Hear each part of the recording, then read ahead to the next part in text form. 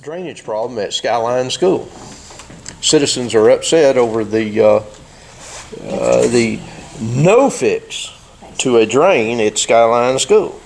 There's one picture. As you can see, the water is rushing down the road. The ditch, the citizens report that the ditch handled it very fine but now since they tried to repair the ditch and put in a faulty pipe and faulty drains, this is what they got.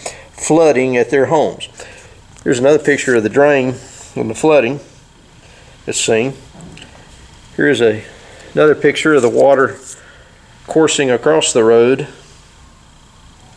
And here's a picture of destruction at these good folks' home.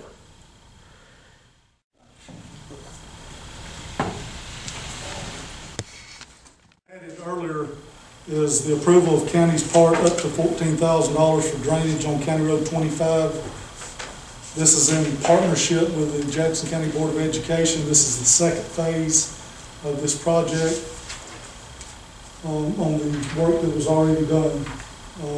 Do we have a motion to approve the county's part up to $14,000? This is for curbing the length of the parking lot. That is correct, and installing 2 inlets on the drives. I'll make the motion. We have a motion to approve the county's part up to $14,000 for drainage on County Road 25. Do we have a second? Second. We have a motion and a second to approve the county's part up to $14,000. All in favor say aye. Aye. All opposed? Motion carries. That concludes the items for new business on today's session. At this time, we will entertain public comments, and the first one that is signed up is Miss Jewel Tidwell. My name is Jewel Tidwell. I live at 42 Lane at Skyline. We lived, my husband and I lived there 43 years. We raised our children there. The Jackson County Public Works Department came out and put tile in front of the school. We've never been flooded at our house before. Now we're getting flooded every time it rains. I've called everybody that I know of. If you haven't been called, it's because we didn't have your number. And we'd like to have this problem fixed. It's getting to be, we're afraid of the mold problem that it's going to cause and the deteriorating of our foundation. My husband and I are at the age.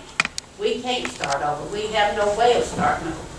So we'd like to get it fixed because that's our home. We work for it. And we'd like to see the county fix this problem because every time it rains, it floods. Last Monday we were flooded twice. And I think I called everybody maybe 3 or 4 times that day. And we'd just like to see the problem fixed. Thank you, Ms. Tidwell. Of course, what you have just spoken about, the second phase of the drainage problem, again, was approved tonight. You and I discussed this before. Lord willing, it's going to. But this is, again, a process, and I hate that you're going through what you are, but we are working to try to correct it. You know, I've never prayed for it not to rain. I've always prayed for it to rain. But here lately, we've been praying for it not to rain. Yes, ma'am. Thank you for your comments. The next one signed up is Mr. Michael Maltus. Did the county engineer approve this project? The county engineer did approve this project. And we want to speak on your behalf. We were working, the school board contacted us and asked us to do this project. And of course, we looked at it and we did. And we felt like it was trying to help school board. What's going to be the fix that will actually work this time? Well, the second phase that has been approved, Mr. Maltus, entails having a curb the whole length of the parking lot of the school. And it will carry the water to the drives. There's 2 drives at that school. Of course, you're well aware of that in the main parking lot. There will be a trench inlet that the water comes off the curb. It will enter into this trench inlet. And again, Mr. Widener, if you would like to, you may can explain it a little bit better than me, but the way I understand it, this will 80% be contained. Of course, there's been issues in this area for years. We went back and looked at our records, and there's been flooding. There's been water going across the road for years. we've went up there on occasions. I know when ice storms come through, the water was actually going across and it actually frozen. We got information that says he's lived with the county for 20 some odd years, and he recalls a lot of times when we happen. What we're going to try to do is the curbing that Mr. Levitt was talking about is the school is going to try to block a lot of the water that's coming off their parking lot into that area. What happens is we're getting a lot of rain off the roofs that's falling into that area, and also the parking lot, when you pave like that, you prevent any water absorbing into the ground. So, it runs off quick. But this curb, the plan is with it, that it will block some of this water, and Mr. Level said we're going to enforce it down towards the gym, which y'all familiar with the gym's at, and out that driveway. And then in that driveway, we're going to put the trench grate, like the commissioner was talking about. Hopefully the water will fall into that and stay on the school side of the road so it gets on down below Hensley. There is going to be some water that, rains like we had last Monday or Sunday. It was unbelievable. I think I had reports that there was like 6 inches in 4 or 5 hours. And then I know immediately after we got the project completed, there was like a 5-inch rain in 4 hours. Everybody was flooded, not just Skyline, but I know Monday we had pipes washing out everywhere. Rains like that we can't control. We can't control Mother Nature, and rains like that just hard to contain. Normal rains, I honestly believe that what we've got done right now would continue to work, with the exception of down here in Wayne. I do agree we need some work there in Hensley Wayne. But we're going to try to do the best we can. And as you heard, the commissioner just approved us spending $14,000. The school board's going to put some money in, and we're going to try our best to fix it. You can't always understand what rainwater is going to do, how much you get. It all depends on how much you get and how fast you get. Y'all got a lot of rain in a little time, twice. Unfortunately, it was right after the project was complete and then last Monday. But we feel like we've got the ditches cleaned out, and we're hoping that this will help solve the problem. And I was talking to Mr. Level this morning in his office, and stopped by, and we're going to do this, we're going to see what works. If that don't work, we're going to adjust. And that's all we can do. There's no magic formulas to handle water.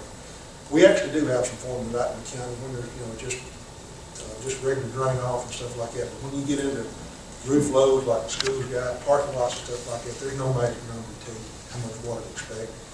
So we're going to stay with it, and we're going to adjust it as necessary and do the best we can with it. My next question, I've already had my house surveyed for a month, and I'm going to take it to the next step. I'm going to pay for it to have everything underneath the house removed so that they can do a full inspection.